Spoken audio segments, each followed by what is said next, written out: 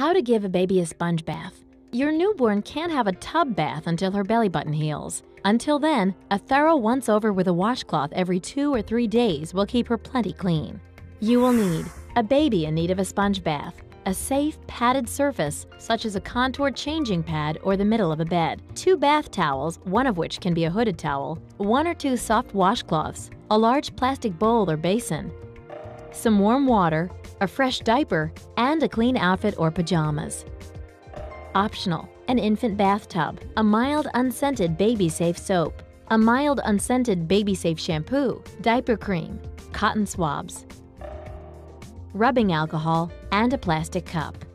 Step 1. Gather all your supplies before you start. It won't be fun for you or your baby if you have to hunt something down in the middle of bath time. Step 2. Spread out one of the towels, not the hooded towel if you're using one, on the changing pad or bed. If you have room on the counter beside your kitchen or bathroom sink, you can give your baby a sponge bath there. Set an infant bathtub on the counter and line it with a towel. Step 3. Fill the bowl with warm water. Use the inside of your wrist or elbow to test the temperature. It should feel warm, not hot. Step 4. Undress your baby down to her diaper and wrap her in the other towel. Place her face up on the first towel. Talk to her as you go, describing what you're doing, telling her what a good baby she is and how much better she's going to feel being clean. Step 5. Wet the washcloth with the water in the bowl, then wring it out until it's just damp. Step 6. With the cloth, gently clean your baby's face. Wipe away any crustiness in the corner of her eyes or around her nose, and be sure to clean around her mouth and chin where milk may have dribbled. Use the washcloth to clean outside and behind her ears. Step 7. Re-wet the cloth and clean the rest of your baby's body, everything from the neck down except her diaper area. Save that for last. Work the washcloth gently between each finger and toe and into the adorable little folds of her chubby arms and legs. Keep her as covered as possible as you go. Only unwrap the body part you're cleaning. Turn her over to wash her back, or simply slip the washcloth under her while she's facing up.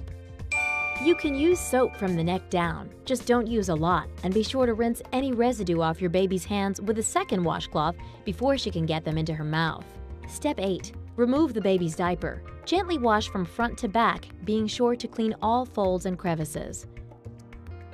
If your baby boy has been circumcised, don't use soap or water on the area until it's healed. Step 9. Use the towel to dry your baby thoroughly. Apply diaper cream if you're using it, and put on a fresh diaper before she has a chance to soil herself. Step 10. To clean the stump of your baby's umbilical cord, dip a cotton swab in the alcohol and gently swab around its base. Some studies suggest swabbing an umbilical stump with alcohol isn't necessary. However, alcohol will keep the area smelling and looking clean while it heals. Ask your pediatrician what he or she advises.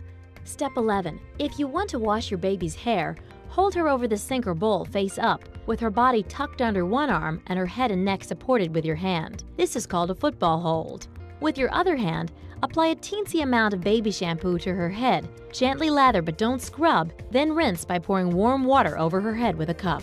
Step 12. Finally, make sure your baby is dry all over, then get her dressed. As babies draw nearer to the 3rd month of age, it's good to get them into a bedtime routine. The warmth of the bath, followed by a change into cozy pajamas, naturally induces sleep, making a bath the logical first step in a bedtime routine. So don't waste precious time cleaning up after the bath. Enjoy a cuddle before she dozes off. Did you know it can take anywhere from 1 to 5 weeks for a baby's umbilical cord to fall off?